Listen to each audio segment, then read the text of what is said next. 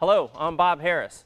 Unfortunately, not all the time is the existing concrete a good enough candidate for treating it with a decorative treatment such as a acid stain or perhaps saw cutting. So a skim coat or a cement-based topping is a wonderful alternative to resurfacing that concrete and starting with a clean canvas. Now there's a variety of different types of skim coats. Where would you use them?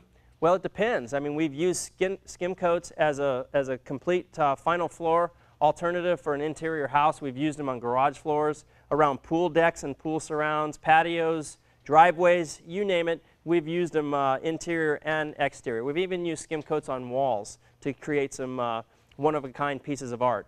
Now, it's important that you check with the manufacturer because different manufacturers have different guidelines and specifications for their skim coats. Coverage rates could vary, surface prep could vary, and that's the key to a successful skim coat application is how you prepare the surface.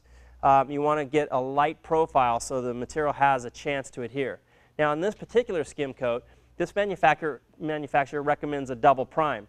And what I mean by that is we typically will prime the night before the application with one coat of primer or roughly 10 hours before the application, come back that next morning, and while one person is setting up the mixing station, another person is priming, and then you come back, and once it's hazed over and it's tack free, we've already applied our second coat of primer, we're ready to go and start applying our skim coat. This type of a skim coat is what I call a semi-self-leveling. It is not a self-leveling agent, but it's not a squeegee grade skim coat. This has a very interesting final effect, very similar to hard troweled concrete. Well, in fact, we're out on knee boards troweling it just if it was a slab of concrete, as I'm about to show you. So we'll be working off of spiked knee boards. I do put it down with a roller. It's called a turbo roller that basically has little ridges in it for kind of dispersing it across the surface. It acts as a squeegee a little bit. Metal buckets are very important. We don't like using plastic 5-gallon buckets because inevitably what happens is, depending on your mixing paddle, it'll start to shred the bucket as the paddle is high RPM going around, it's hitting the side of the bucket, it'll start to tear little shreds of plastic bucket off, and that's very frustrating when you're trying to put down a 1/16 of an inch.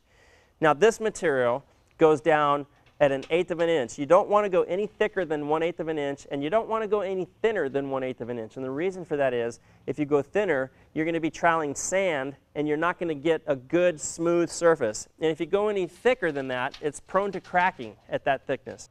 One of the elements that makes this product so unique is the coloring system. So Ron is going to go ahead and just dump a ribbon right along the border, roughly 6 to 8 inches away, and he'll keep pouring as we go. And then I'm going to come back with a color, and this is one simple way of coloring it. You can simply broadcast coloring right into the material wet, and then what we'll do is we'll blend the color with a roller. And this gives it a real subtle marbleized effect, and it's that easy to get some really interesting color effects.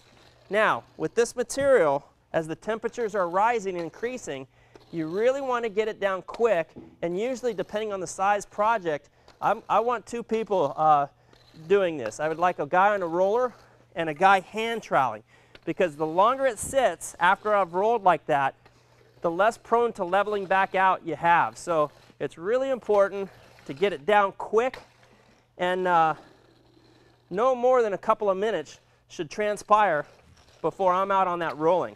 All right, Ron, let's get with the next ribbon there. You'll notice I try to keep it in the material here. I don't want the powder to get out on the concrete. That could be a problem with bond.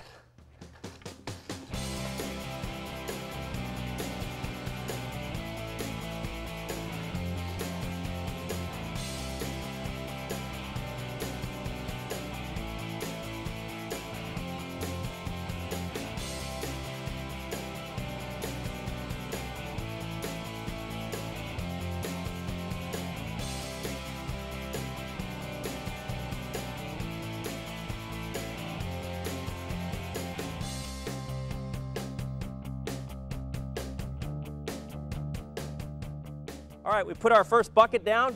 A couple of minutes has transpired, probably 2 to 3 minutes, which is actually in the heat. It's warm in here. It's good 90 degrees inside this warehouse. And normally I would have troweled it by now. Like I said, the longer you wait, the less it's going to level out. So you want to virtually trowel it as quick as you can. Now you'll notice on the subject of trowels, I'm using a nice 20-inch trowel.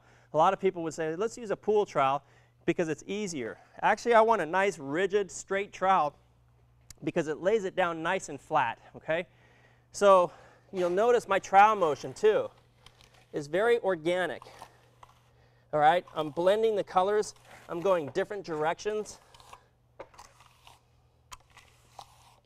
And for best results, I do like to come back and actually second trowel this. What I mean is in normal conditions, I'll come back and I'll hit this a second time depending on the conditions. That could be 30 minutes, it could be 2 hours depending on the conditions.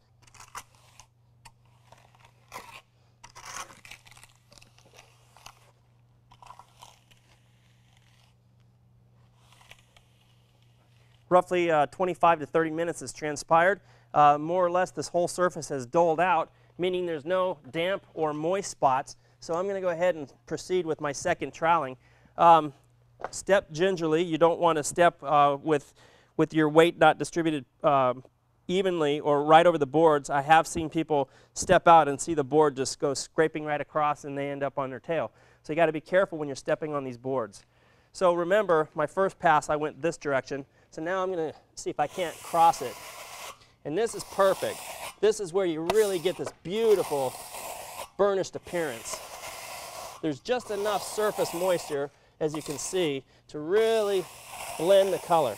Now obviously on a much larger job, you would have probably got on it just a bit sooner, and certainly you would have had enough help to help trowel on this second trowel. But this type of troweling here is what really takes it over the top, and you'll actually see a shine. I'll be able to polish this out.